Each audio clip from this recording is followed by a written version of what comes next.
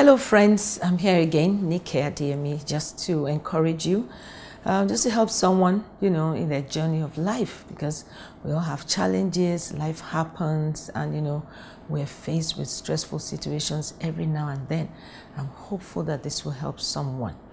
Now, I want to talk about weight. I want to talk about things that hold us down from soaring high, from flying high, from achieving our aims and our goals. There's a scripture that says, I think that's Hebrews chapter 12, verse 1.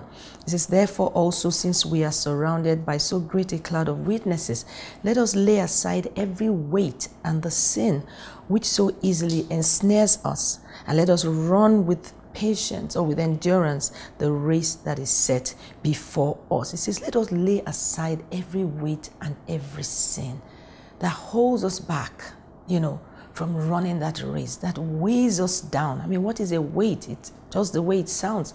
That which weighs you down, something heavy, something that, holds you down from flying, from taking off, from running as fast as you should.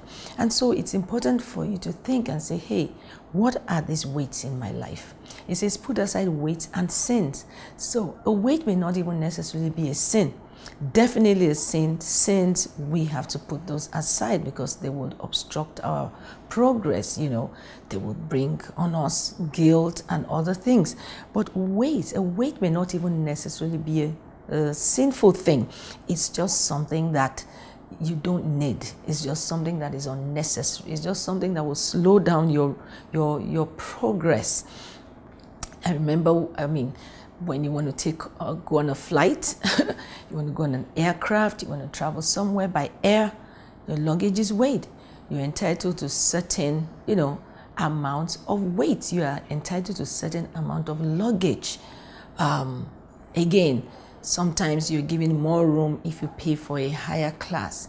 The fact is that the totality of the weight or load that the aircraft should carry per time has a limit. There's a limit to the maximum, to the weight a certain aircraft can carry. So they have to, of course, approximate the weight of every human being and also the luggage that they carry.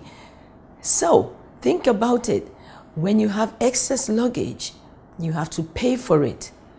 When you get there, your luggage is weighed and they say, ma'am, sir, your luggage is overweight. It's in excess of what we can allow you to carry. What do? You pay for it. So what are you paying for now? What weights do you have in your life that's weighing you down that you have to pay for?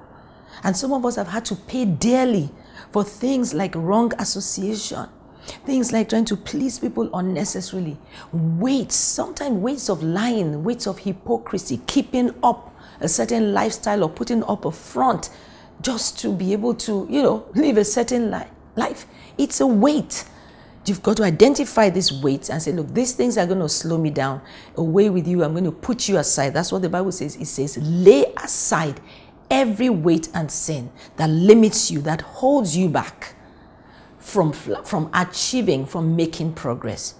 Well, this will be continued. Friends, it's time to deal ruthlessly with those weights. Lay them aside. Till I come your way again, fly higher.